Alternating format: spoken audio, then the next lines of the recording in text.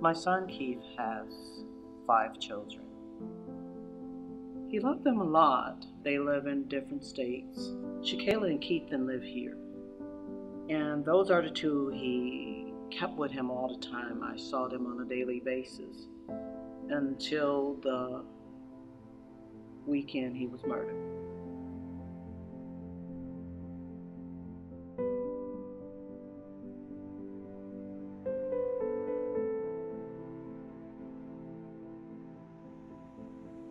The day that the detectives met me at my home, first thing they said to me was, "You do know Keith is dead." Whether I wanted to believe it or not, I had to say yes. They had found the person that had murdered him, and they had him in custody. They felt that if they told me they brought him back in chains, that it would make me feel better. It didn't. With a straight face, I thanked them and everything. And before I could close the door, I just started screaming.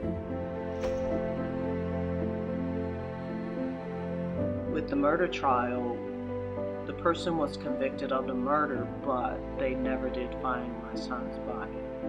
It's hard enough, but to lose a child and not know where their body is, to know that he's somewhere where you don't want him. He's somewhere where someone threw him away.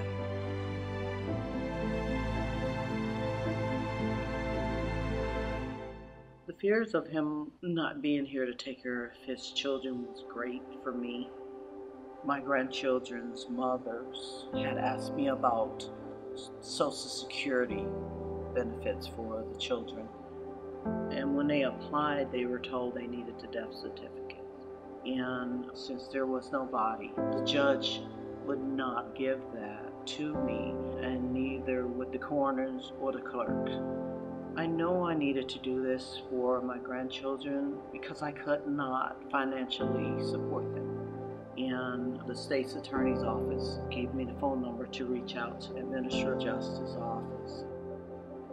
AJ, they showed me love from the very first phone call. I had been talking to the young lady on the phone, letting her know what it is that I needed, and we both were crying. They immediately know that you're there because you need this help. They treat you like you're a human being. The compassion, the understanding, and the hugs. You get a lot of hugs. The trial was almost over, and they wanted to present everything for the death certificate, and they had to make sure it was okay with the judge mainly, and they jumped on it right away. It was wonderful. It was smooth and beautiful the way they did everything in court.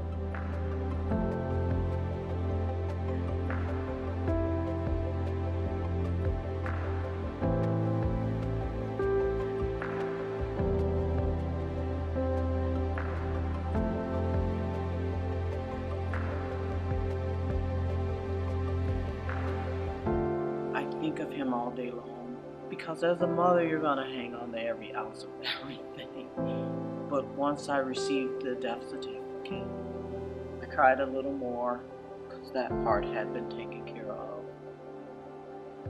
When you walk into AJ, what I see is they lead with God, and you can see that, you can hear that when you speak to them on the phone. I know how wonderful and how much passion is in that office, and how much work goes into helping everyone.